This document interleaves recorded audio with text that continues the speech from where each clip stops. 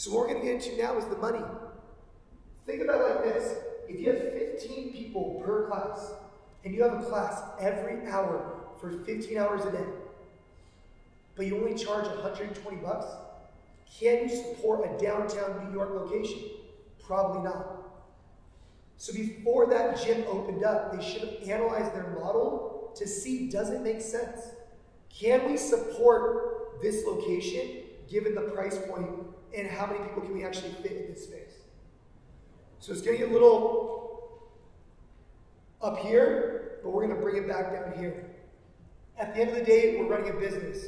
Why do we care about that symbol right there? It's because I care about you guys being sustainable. So click the mark. Sustainability comes from making money. A lot of other things come from making money.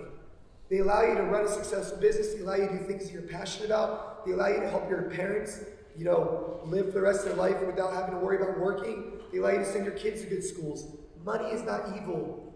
Money is good. It creates sustainable businesses, and you can help a lot of people. So let's break down the models. First thing I want to talk about is new location considerations. Now, a lot of you guys in here might be like, you know what? I don't really want to open up a new location right now. And that's okay. But these are things to think about with your current location as well, right? Why not? Why can't you think about this? Why can't you reevaluate this for your current location? When you're thinking about a geographic location, demographic. So for us, we're currently looking at opening new locations in Cupertino, California. Why am I interested in that? I talked about it yesterday where we have a key employee who's so good that I need an opportunity for that. But what I didn't tell you guys is I'm looking at Cupertino because it follows my model. What is my model? My model, which is not JP's model, is locations 15 minutes away from each other, connected through major freeways that are close to big businesses because people who work make money. And I look for new locations when I believe there's an opportunity geographically and based on the demographic. So for example, I looked at our locations and there's an area over here that I think we could maybe get after. Then I found out, wow, coming here, Apple's opening up a new campus that's going to bring 5,000 new employees, or maybe even like 50,000, like some ridiculous number, to right here. So knowing that Apple's opening a new campus, knowing that it's 15 minutes from my locations, knowing that it works well with the freeway access, I determined that that's a good geographical location for me to start thinking about. Do you guys see how I'm thinking in my head? I'm not just like, Las Vegas sounds kind of cool. No, it's like, no, why Las Vegas, right? What are the benefits to it? And so for me, it's being around businesses. Maybe for you guys, being around, houses, that's fine. Maybe you go into affluent areas where you charge more. Maybe you go into lower housing where you can charge less, whatever. But you need to justify it to yourself. For me, it's this one. You look at competitor offerings, right? For us, we worry less about this, but it's something to consider. I don't really care about the competitors in the area. Do I want to open up right next to another gym? Of course not. I'll never do that because that's not ethical. That's not the way we roll. I want to open up far enough away where I don't think it's going to hinder their business at all because everybody can be successful in this industry. When the tide rises, all the boats raise up, right? Now, but what I do look at is I look at their price points, just to get an idea of what their memberships are at, to give you an idea. But I don't let that determine my price point. But I do want to educate myself on what competitors are in the region. Space requirements and capacity, we're going to get onto that in a second. Zoning and city ordinance, right? County requirements, those are really important factors. We talked about them yesterday. The fact of the matter is, guys, for me, when I'm looking at this demographic, I'm saying that this is where I want to be, right? Well, what do? I go to the city of Cupertino, and I ask them, where can I open at? And they tell me right here. So now, X marks the spot. Do you guys see how instead of me just, guessing where to open, it actually kind of calls to itself through looking at a model like this. Looking at leasing versus buying. we have not purchased any of our locations. And the reason why we haven't purchased any of our locations is because generally we've grown too fast to purchase our locations. So let me explain what I mean by that. My first location was 1,500 square feet. I have moved from here 4 times. Okay? This is SC. If I had purchased that first location, first off, I couldn't afford it. But secondly, I now would have to figure out what to do with it when we expanded out of it. So is there a right time to buy? Absolutely. But for me, with my business model, we're still kind of figuring out what that sweet spot is for square footage. So I can't go and buy a building because I may outgrow it, or it might be too much for me. Do you guys see where I'm going with that? In addition, with buying a property, you generally have to personally guarantee it, which I don't want to do. When you buy a property, you're on the hook. When you lease, you have the ability to kind of be a little bit more agile. Which one's better? That's up for you to decide, but I'm just explaining it. Looking at build out and startup costs, right? We talked about equipment, we talked about, essentially making the place look good from a branding perspective. How much does that cost? Signage outside is pretty expensive. You have to take that into consideration. Financing. The thing about financing is pretty interesting. I started my gym with $5,000. No financing, no loans, nothing. I opened up and I built from there. I started small and I worked my way up, which shows you don't have to get financing. But you could if you want. The type of financing that I think would be cool, and JP can maybe speak to that later, is getting a loan from somebody without any additional strings attached. Meaning, hey JP, I'm gonna loan you $100,000 to go open up Brick, Brazil. I want 5% interest. I want 5% return, right? I want you to pay me monthly or quarterly, and after you pay back my loan, we're good to go, right? I don't want any of your business. I don't want anything. I just want 5% back on my money. But for him, he'll probably take that all day. Why? Because he can get more than a 5% return on my $100,000. So if he can get more than a 5% return, why use his own money when he can use my money? That would be a cool way to finance. There's other ways though. You can do equity deals and different types of things, which gets a little bit more complicated, and JP would be an expert to talk about all that kind of stuff. But in my opinion, you don't have to get financing. Start small and then work your way up. I'm going to use an example from, what was her name? SoCal. Not Christmas Habit. I was talking about someone earlier. Did Kickstarter? Hunter Ager. I don't care if she hears this. She did a Kickstarter, right? Or like a Kickstarter to raise money for her new gym. She wanted to raise like $200,000. She didn't hit her goal. She didn't even get close. But why did she need $200,000 to start her gym? If she didn't have the money, she could have found it from people maybe she knew. Or what she could have just started small in her garage, built up a community, made some money, and then grow. You don't have to shoot for the stars right off the top. Because otherwise what happens is you have other people pulling your strings sometimes as investors. So if you can do it small, try it. If you want to do it big, there's different ways. You can talk to JP about that. I'm just letting you know, I'm coming from a guy who never took on outside financing. We already talked about that.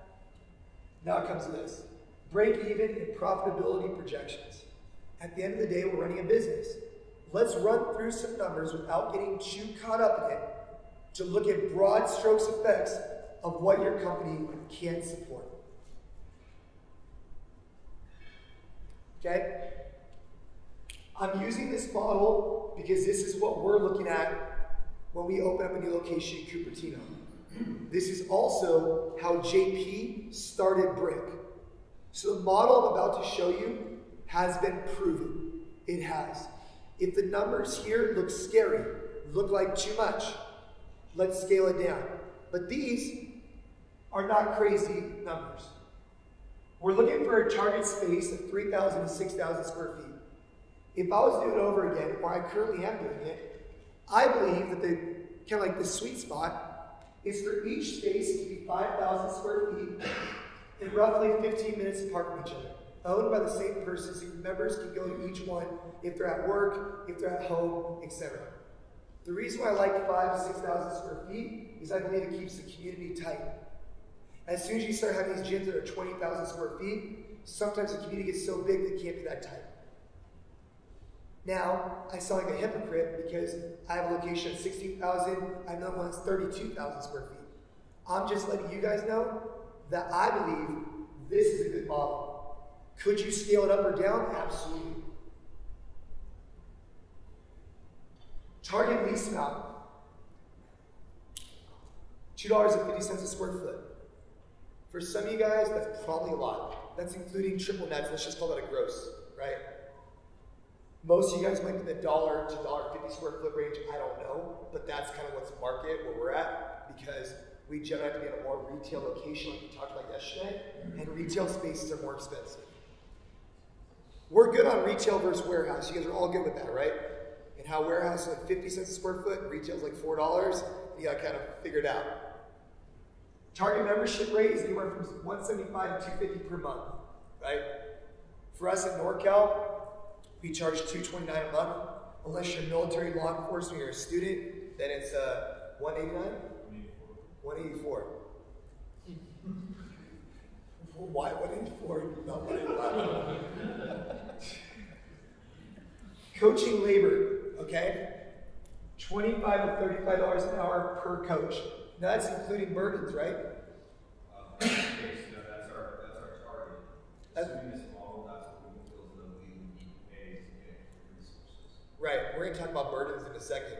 But based on this model is, we're looking at it that we need to pay people $25 to $35 an hour to get some good coaching. If you're going to pay $10 an hour or $15, you're going to get what you're paid for, right? So we build this into the model. We want a net income of $10,000 a month, eventually. That's our goal. Eventually we'll make $10,000 a month after we pay the salaries and different types of things. That's what we're able to bring home to the bank. And we have a target ROS.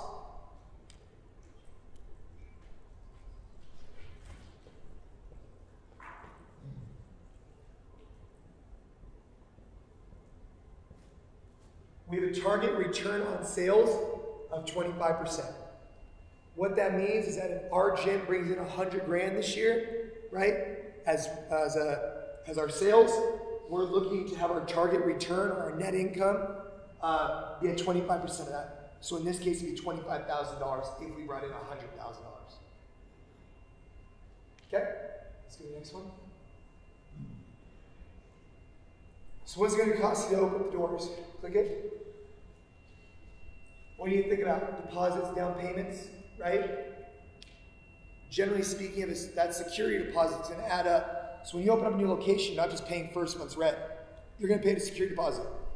And in some situations, like for example with JP, if his rent is 30 grand a month, well, his security deposit is at least equal to that, right? So now you're not just opening with 1 month's rent. You're opening with at least two, at least. So if your rent is $1,400 a month, you got to keep that in mind, right? How's your cash look like? Legal fees, you know, that's an interesting thing. We've done trade outs in the past. Now we actually hire people. But in the past, what I've done is I gave memberships to lawyers who are at the gym because I couldn't afford their time. Lawyers, like, they work for $500, $900 an hour. So instead, I gave them a free membership. I traded them out to review contracts for me. Equipment, we talked about today, but just keep in mind, guys, if you go out and purchase 20 rowers, it's really not necessary. When I opened up my first gym, I got 1 rower, and I spent the rest on things that we can actually get people fit with that are less expensive. You could buy, I don't know, what, 6 kettlebells for the same price of a rower? You gotta do that. Don't feel like you have to go shoot for the stars on equipment, just get things that get people moving. Build out, advertising, promotion, grand opening event, those are all gonna be expenses. You just have to take this into consideration. Questions so far, what we've done, we're kind of just laying the foundation. What are my goals? I want to eventually net 10 grand. Eventually, right? That's not absurd to think. One day I want to net that. How long will it be? Let's figure it out. I want to make, you know, we have a rent of this, lease of this, etc. Go ahead, go to the next one. So now it's time to build it out. Can this location give me what I want? And if it can't, then I need to scratch that and move on to a new location or try a new model. You guys might be looking at this and being like, I'm not looking to open a new location. That's fine. But how about your current location? I had a question that said, do you think the Walmart example that you brought up yesterday could work? Do you guys remember my Walmart versus Nordstrom's? And my answer is, yeah, I do. But you got to build out the model to prove it. Walmart itself proved that the Walmart model is possible. But now we, as professionals, need to figure out what exact size do I need to accommodate that. Is it 10,000? Is it 5,000? What is it? And let's work that. So we rent 5,000 square feet at $2 a square foot gross. That's including your triple nets. For those of you who are unaware of that, triple nets are like the property taxes, the maintenance of the building, the gardening. What the landlord does is it takes those amounts, right, and you end up paying for it. So you might think you're signing up for $1 a square foot. All of a sudden you find out it's $1 a square foot plus triple net. And what that really turns out to, depending on when the building was purchased, depending on a bunch of different things, that could be a lot more money. Like, we have triple nets that are, a decent amount of money. So when I negotiate leases, I never think about it as a triple net. I think about it only as gross. Tell me exactly how much I'm going to pay you. I don't give a shit if you mark it as rent and triple net. I don't care. Just tell me how much it's going to cost me. So in this case, it's $2 per square foot gross, which gives us $10,000 per month. Is everybody good so far? Great.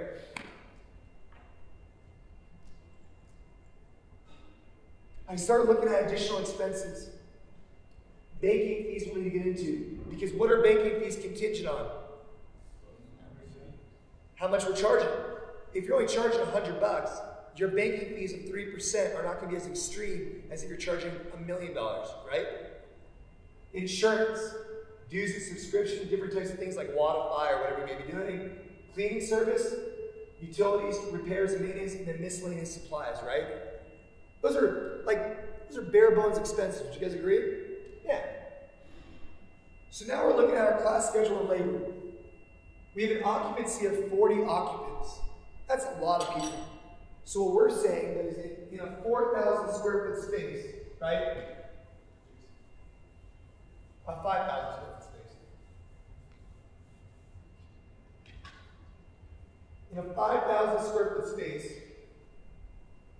we've estimated that 40 individuals is the max that can fit in there. And even that is extreme. What did you break out, Matt, for per square foot per person? Just 100 square feet. So we say out of 5,000 square feet, we'll assume 4,000 square feet is actually usable open space. So you have more on your hands.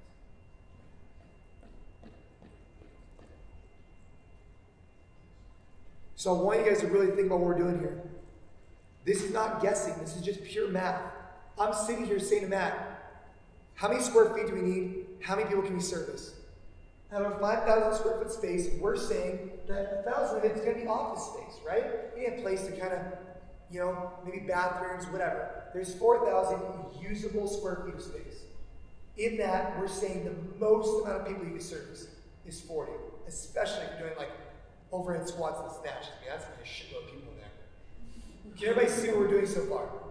So we're saying the most. Does anybody disagree with me so far that 40 is the most amount of people you should service in a 5,000 square foot space?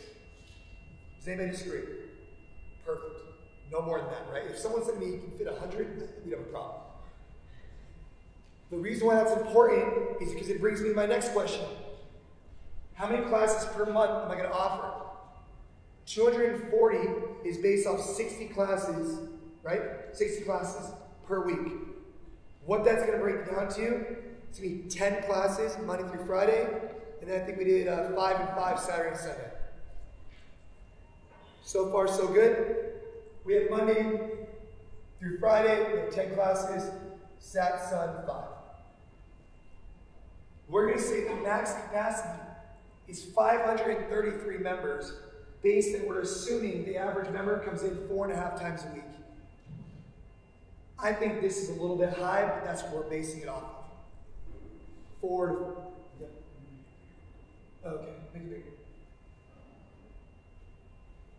He's going to make it bigger.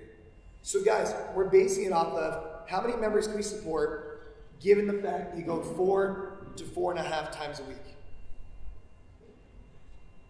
There you go. Can I see that better? So now we're saying we can fit 533 members as our total membership base. That's assuming, this is assuming that we max out our classes and that we have 500, this is the most members we can support. Is everybody good so far? Our coaching labor is $30 per coach per class, which includes burdens. Burdens are things like workers' comp, state and federal taxes, things of that nature, which equal out to generally, was it 5%? 2%. 20%. It's about 20% of your total labor rate. So think about this. If I'm paying somebody $20 an hour and they're an employee, which they should be, I'm really actually paying them $24 an hour. Because you need to take into consideration things like workers' comp. In California, if you don't have workers' comp, it's a felony. Just let me think about it. So now we're saying that your coaching labor is $30 per coach per class. Now this includes the owner-operator, right? So if you're the owner-operator, you can put yourself there as the coach who's making $30 per class per hour. That's fine, right? We're not saying it could be anybody. But to service that class, we need to pay somebody $30. Now, the coach to class ratio is 1 to 20. Is everybody okay with the 1 to 20 ratio at the most? That's a lot, right? So now we're saying to accommodate this, we need to have at least 2 coaches per class. So our labor cost is $30 per coach per class times 2 coaches times 240 classes equals $14,400.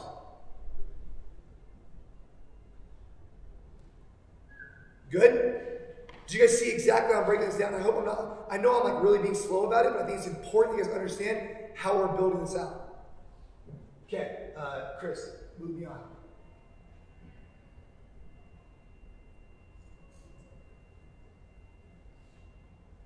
Okay. So we have our amount, we built it all in. We said how much our labor cost is going to be. So now we built in our direct labor, right? Coaching hours with our gross rent and all this other stuff. Now guess what we can do next? Go ahead and click it. We say our average membership rate is $190 per month for basically an average based on if you're going monthly or if you paid in full.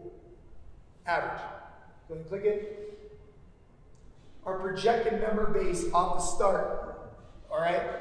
Our projected member base is going to be 200 members. We're going to say that we think we can get there. That's a number that we feel like is feasible. When you guys opened your gym, you probably said to yourself, I think I can get to X amount of members. This for us is where we think we can get to. Go ahead and click it. So our projected revenue would be at $190 per member times 200 members, which gives us $38,000 a month. Go ahead.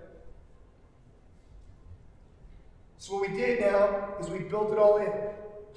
Our total revenue minus our labor, minus our rent, minus our bank fees, which is determined based on our revenue because most of our fees come in, most of our money comes in through banking fees, or credit card transactions monthly. So now we built out everything. Go ahead. So now, our operating, what do we say? Operating expenses give us this. Okay, go ahead. Our net income gives us a $10,000, which is a 26.3% return on sales. So what I just did is I analyzed in the beginning, what were our goals? To net 10 grand over time, and to get a ROS of, I think we originally said 25%. So now, based on this model, we're saying that in this location, we could hit our goals. So what that tells me now is, we could proceed. But if I did all this analysis, and I couldn't come out with this based on a projected revenue with 200 members, if I did this and my numbers were way off, I probably need to either choose a different location or figure out a different model. right? Maybe I need to charge more. Maybe I need to charge less, right? If I came into the same location, I said, hey, I'm going to charge $100 a month. Well, the amount of members is going to go up through the roof, right? But the amount of income is going to stay about the same or even go less. That's where you need to play this game. That's how you determine your price. Go ahead, Cliff. Other items you need to take into consideration. This additional labor, right? The non-direct labor. Direct labor being the coaching staff. Non-direct, right? The administrative labor. Front desk, member relations, facilities, bookkeeping, etc. Right? Those are legitimate expenses. If you're doing it, well, you still want to consider it, right? All these other things, meals and entertainment, healthcare, for your employees, right? Taxes, additional revenue streams, meals and entertainment, all these different things take into play, right? Go ahead and click next.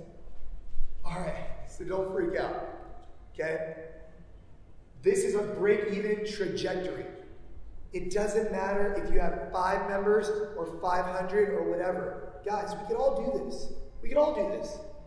So day 1, we open up, okay? We're fucking killing it. We open up, we're fired up. You got JP at the door in an orange jumpsuit doing his thing, right? Killing me. I was fucking vibing with my orange jumpsuit. And you say to yourself, wait a minute. Just leave it like that. Yeah, that's good. So guys, we already know how we got these numbers. Is everybody clear there? I don't give a shit how much your rent is. I don't care how much you're trying to make. I don't care. It doesn't matter to me. Everybody in this room should be able to back their model into this. Right? So now we're looking at it, right? And we're saying, okay, starting in month 1, we're assuming we're going to have 50 members. That puts our revenue right here, and it builds our expenses out. Our net income then is negative 17,000, right? All of a sudden, though, over time we grow. Once we hit month 5, we hit profitability. We need 150 members to become profitable. Now, yes, 146 members makes us profitable. So when I build this out, and I'm sitting there talking to JP and he's in his orange jumpsuit, on day 1 I say, hey JP, I need 146 members, otherwise we're in big trouble.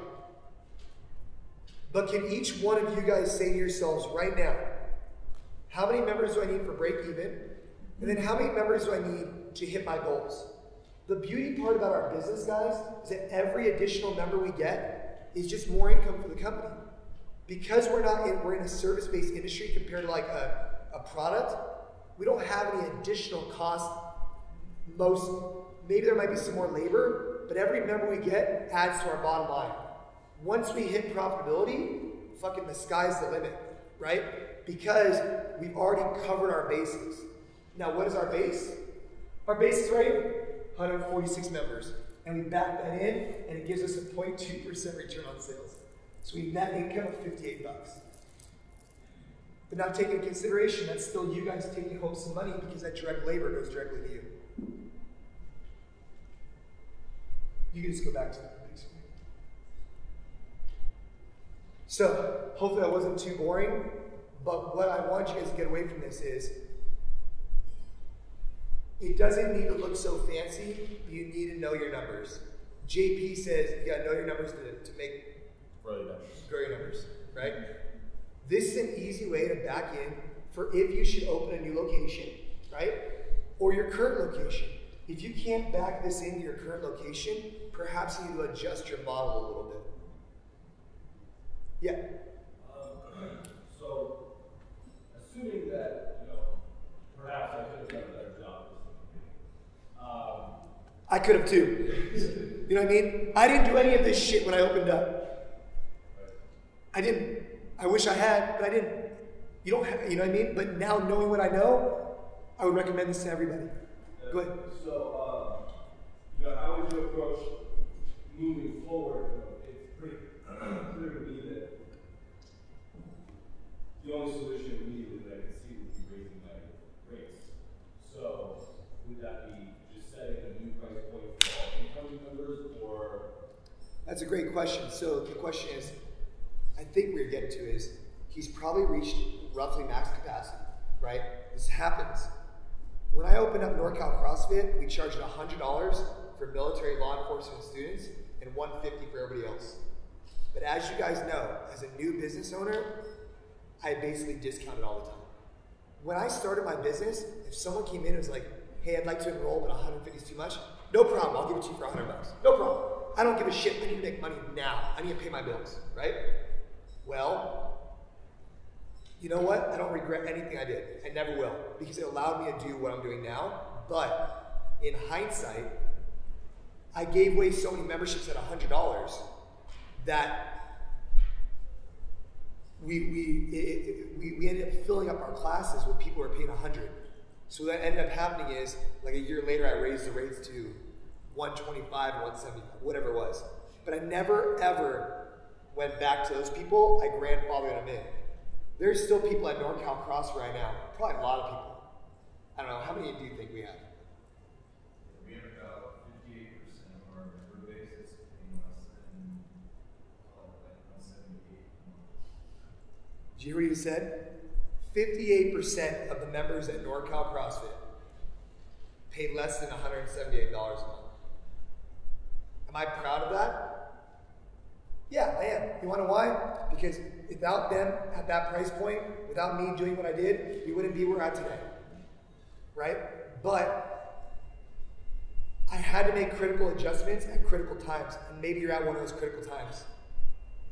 I had to, and I recognized that our gym was filling up with people, which told me that I maybe needed to charge more for my membership. If I was enrolling too many people and the quality was being diminished because I had 30 people in a class with one coach, I just raised the rates. There was a time at NorCal Cross where we stopped all incoming members, all of them, for like 3 to 6 months. And the reason why we did that is because our retention was terrible. We were signing up people left and right. But just because you sign them up, there's that whole backdoor theory. They go in, they go right out. So instead, what I did is I stopped enrolling people for 6 months because we were already profitable. We were making money. It wasn't a matter of us growing at that point. It was a matter of us making sure our quality was so good that we were sustainable. So what I would recommend is if you feel like you're hitting that critical mass, if you really need to, you can go back and raise the rates, but I never did. I felt too bad about it, but I probably shouldn't, right? So just to share, we just did some membership classes. You did? Yeah, great. Yeah, no issues. And you'd be surprised, oh, for your current members. Yeah. Yeah, well, how much, like 10%? 5%? You know, a lot of these guys, you raise their rate 5%, it's not going to be the end of the world, right? You might have a few people who complain, but a lot of people, if you show them value, they're not going to mind. So for example, if I say, hey guys, I'm going to raise your rates up 5%, but guess what? I'm putting in showers, I got locker rooms coming in, I got new coaching staff, you're going to be like, 5%, another $10, I get all this? Sure, no problem. But you have to prove value, right? You can't just raise the rate just to raise the rate. Yeah. Just want to add, also keep in consideration, because first off, what he said was when he does raise rates, he expresses a value to everybody, how he's increasing the value for that. Amazing way to do it, to prevent pushback. Second thing is, keep in mind, every year your costs go up. Almost everybody in this room, I would say, generally has a lease that increases in cost every year or eventually will trigger a standard market increase on a yearly basis. And generally it's set, depending on your neighborhood, around 3%. All right, and if you didn't work a good lease, it could be even worse. So you got to factor that in. Now you're growing, but now you're losing your net gains because your OPEX is increasing, right? So you got to really be careful with that, and don't be ashamed or shy. Members all have jobs too. They understand the cost of living goes up, so you can build that into your marketing materials when you're signing up a membership if you do yearly contracts.